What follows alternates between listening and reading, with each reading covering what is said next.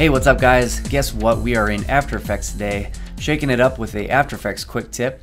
So this happened to me last week during a project, and it's happened a few times in the past, more than you would think. You just have a simple logo from your client. This one's an EPS, but this has happened with .ai files also. And you go to render, and you can see that it's starting to flicker and kind of shift around a little bit. It's just acting really weird. I don't know if this depends on the scale of how this was made in Illustrator or what causes this, but every once in a while I'll run across this and it's really annoying.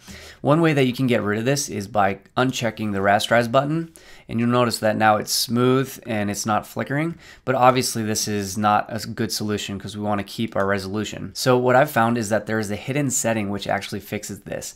All you have to do is go to your logo, right click, and go to interpret footage and then main.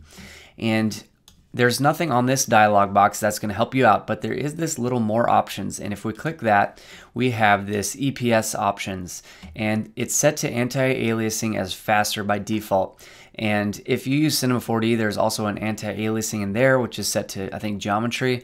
So this is basically just kicking it up so that it reads the edges more accurately and processes it more accurately. It says that it's a little bit slower, but it doesn't seem to affect the speeds too much on my end. So I just changed the anti-aliasing to more accurate, hit OK, and then we'll go ahead and re-render and check this out.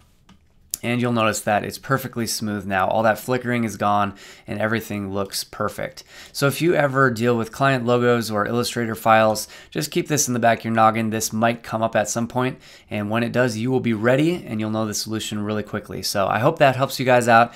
As always, thank you for checking out the Pixel Lab, and we'll catch you next time. Ciao.